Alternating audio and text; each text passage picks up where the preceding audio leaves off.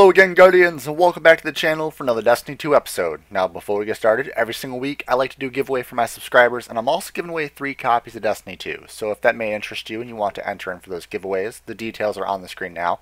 All you have to do is pause the video, read the instructions, and enter in for the giveaways. Now to begin talking about Destiny 2 in this video, we've got a list of 5 things that are going to make the game bad. I'm not saying that Destiny 2 is going to be a bad game. Overall, compared to Destiny, it's going to be an amazing game. But there's still 5 things that are a little bit worrisome, so let's go over it in this video. Number 1, the story. Yes, the story seems like a very broad topic, but there's 2 specific things with the story that are a bit worrisome to us. Now, compared to the story from Destiny to Destiny 2, Destiny 2 is a million times better and more advanced, but there are still things from Destiny over to Destiny 2 that we're still not learning about. That is one thing being the darkness. We don't really know where or who the darkness is and why all of these alien races are fighting against us, the Guardians, which are powered by the light. What the darkness is something that we will not learn about once again in Destiny 2, which is a problem for most people moving from the Destiny game over to the new game.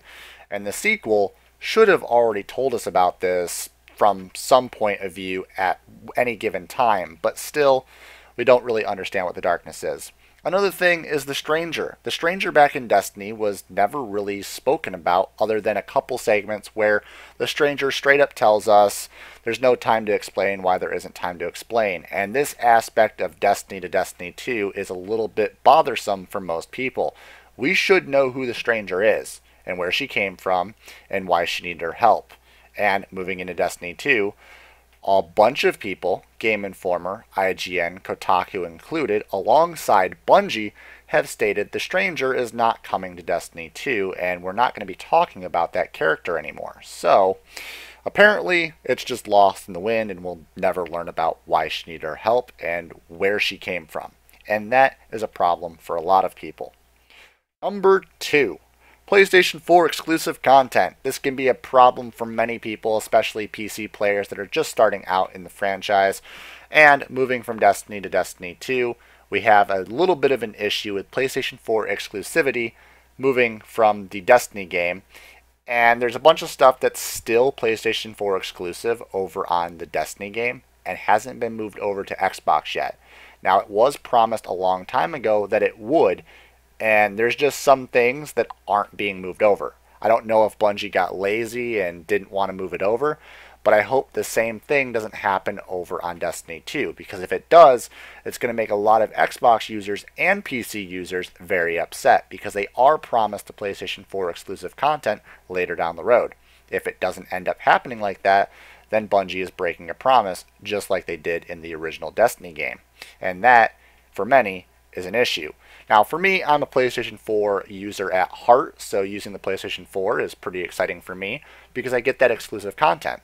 But since I'm going to be playing on Xbox and PC as well, I'm a little worried about not getting the exclusive content later down the road like I'm promised. So that could be an issue for a lot of people that are just major Xbox or PC users. Number 3, 4v4 PvP.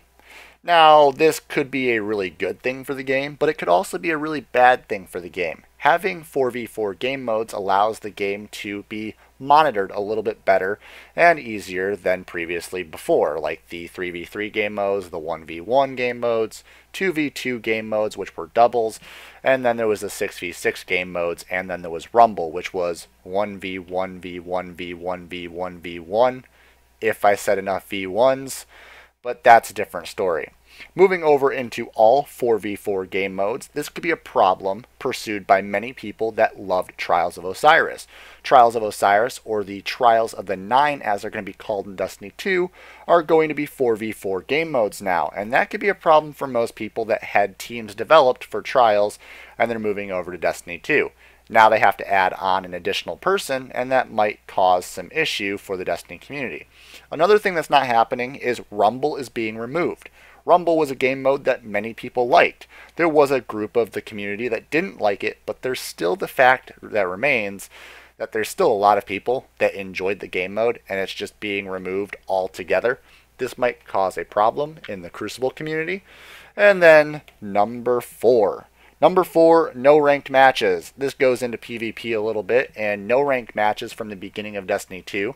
With Destiny becoming such a competitive game in the Crucible aspect, I'm really surprised that ranked matches aren't going to play a big role in Destiny 2 right from the get-go.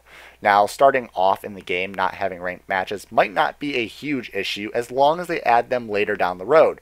But if we don't have ranked play and we can't get MLG tournaments out there, there's a lot of teams out there that have been wanting this for a very long time in the community, and for Bungie not adding it right away might be an issue, especially with Activision and their knowledge behind Call of Duty and running ranked tournaments. This is going to be a really big issue in the community later down the road.